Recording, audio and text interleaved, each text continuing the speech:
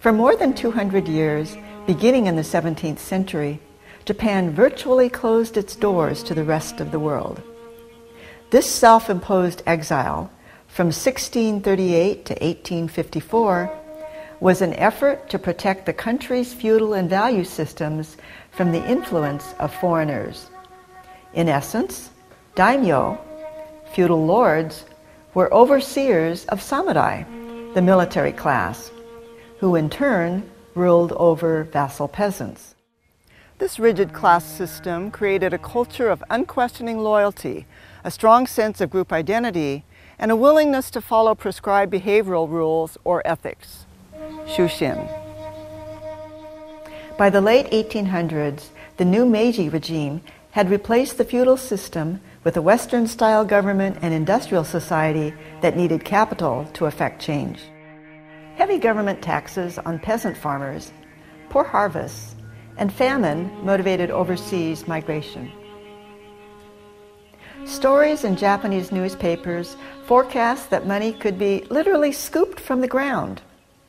The Issei, first-generation Japanese immigrants, were attracted to America by lofty dreams of quick wealth. Issei, debarking on the U.S. West Coast, sought jobs primarily as laborers in agriculture, fishing, sawmills, and railroads. They envisioned working diligently and earning enough money to return to Japan and lead stable lives. The Japanese population in this country increased from just over 2,000 in 1890 to more than 24,000 10 years later. In Oregon alone, their numbers grew from 25 to 2,501 in the same period.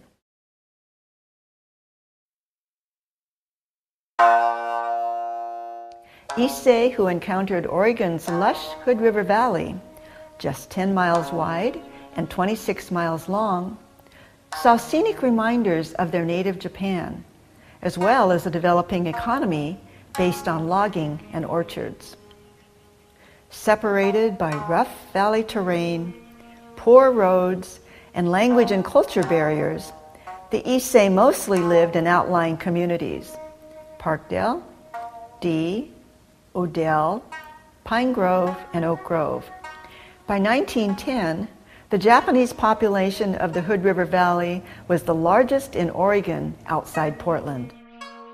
In the early 20th century, immigrants, specifically Asians, were sought as a source of cheap labor. Despite low wages and the time-consuming and strenuous work, the frugal Issei began to purchase or trade for small tracts of uncleared timber or swamp or brushland. They also sometimes received stump land as incentives for clearing land, labor that others shunned. Gradually, the Issei transformed this marginal land into productive farms, growing asparagus, strawberries, and other fruit.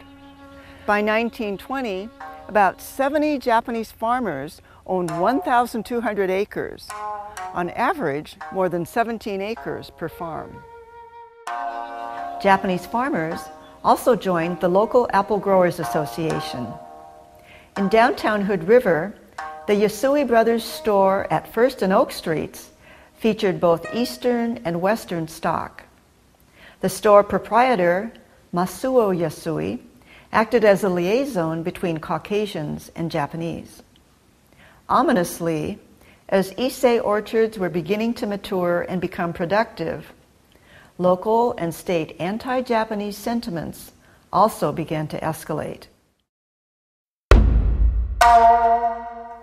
In a surprise attack at dawn on Sunday, December 7, 1941, Japanese forces bombed U.S. ships and planes at Pearl Harbor, Hawaii. More than 3,500 Americans were killed or wounded, and 7 U.S. battleships were either sunk or damaged. The next day, the United States declared war on Japan.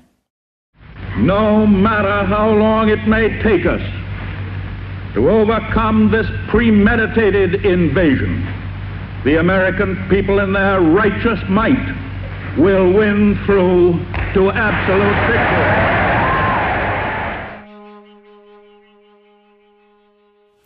For the Issei, a nightmare was about to begin. Within a few hours of the bombing, the government branded them enemy aliens. Along the Pacific coast, agents of the FBI began rounding up Issei community leaders. Decades later, there's accumulating evidence that some in the U.S. government and military were not surprised by the attack on Pearl Harbor. So it's not surprising that the declaration of war was used by profiteers to fan the flames of anti-immigrant sentiment. During most of the 20th century and before, racism in the United States was largely unrecognized, simply because it was inherent in the social systems and cultural divisions of the era. Many Issei and their children, the second generation Nisei, who were in fact American citizens, were no longer welcomed as neighbors or colleagues. After Pearl Harbor, sensational and inaccurate reports continued to circulate about Japanese agents and sympathizers. Oregon Governor Charles A. Sprague boycotted committee hearings that examined the problems of evacuation. FBI agents began arriving in Hood River, searching selected Issei homes and confiscating firearms, radios, cameras, and anything that looked suspicious. Such actions had long been planned by top federal officials. 5 months before Pearl Harbor, a special Department of Justice committee, with assistance from the FBI and the Office of Naval Intelligence, was busy preparing lists of Japanese and German immigrants with something in their record showing an allegiance to the enemy. The so-called ABC list, which numbered 2,000 by mid-1941, included known dangerous aliens whom the FBI had individually investigated. They were the A list. Others, about whom the government had suspicions, were on the B list. And hundreds of men with clean records who had never been investigated, but whose position or occupation made them suspicious, formed the C list. During the week after Pearl Harbor, more than 1,000 Issei men were arrested up and down the West Coast. The FBI singled out community leaders, religious leaders, and educators. They arrested businessmen, officers in Japanese associations, editors of Japanese language newspapers, Shinto and Buddhist priests, and teachers in Japanese language schools. And on December 12, 1941, they came for Masuo Yasui. There were no charges. The family was not told where he would be taken.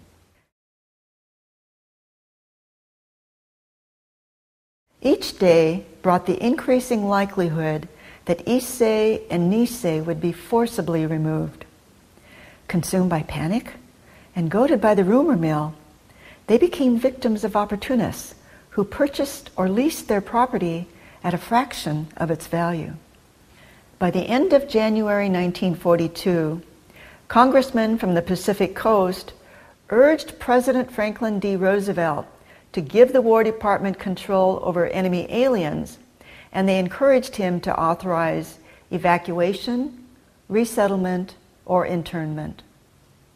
On February 19, 1942, Roosevelt signed Executive Order 9066, authorizing the designation of military areas from which any or all persons may be excluded. At this point, Japanese were encouraged to move voluntarily out of the prohibited and restricted areas. However, officials soon decided the voluntary evacuation was not working or was not safe enough. On March 27, Issei and Nisei were barred from moving. At noon on May 7, Civil Exclusion Order number 49 was posted in Hood River. In 6 days, not only the Issei, but also the Nisei would be evacuated. In Hood River, 60 soldiers camped at the Legion Hall in preparation for the evacuation. Weighted down with duffel bags and suitcases, 431 Issei and Nisei departed from the Hood River train station at 10 a.m. Residents of Hood River, Wasco, and part of Sherman County departed by train to Pinedale, California. In the next 6 months, approximately 122,000 men, women, and children were evacuated to and confined in isolated, fenced, and guarded incarceration camps.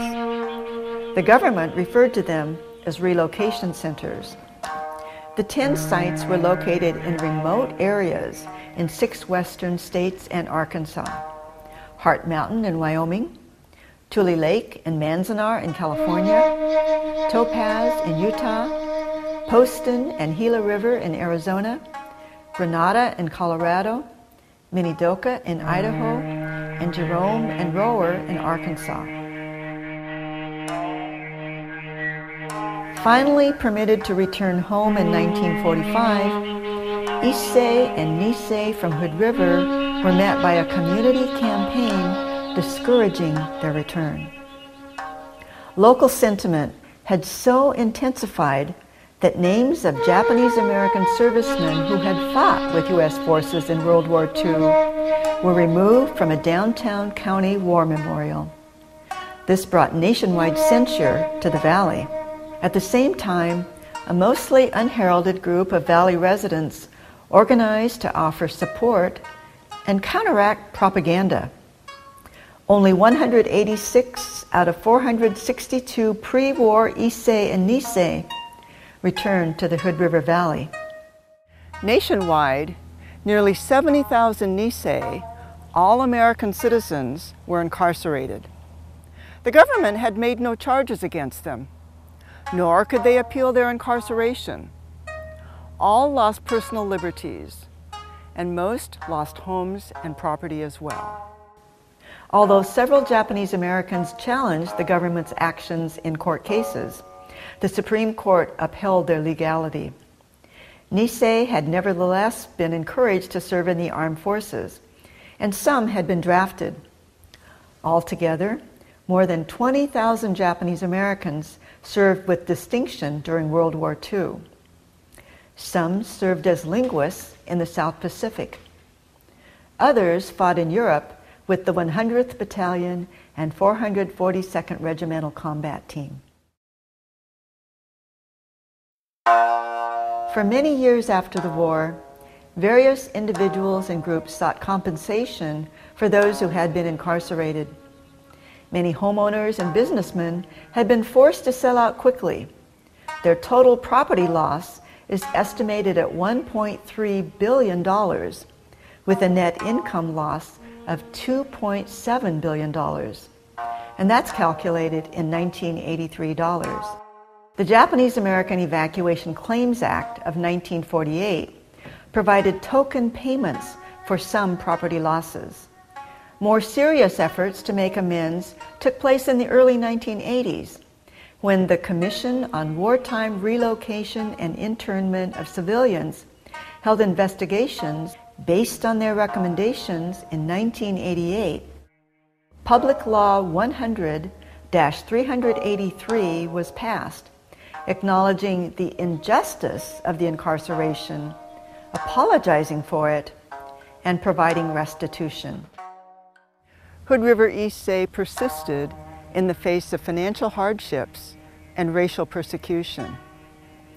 In their pioneering efforts, Issei leave a legacy of courage, dedication, sacrifice, and honor.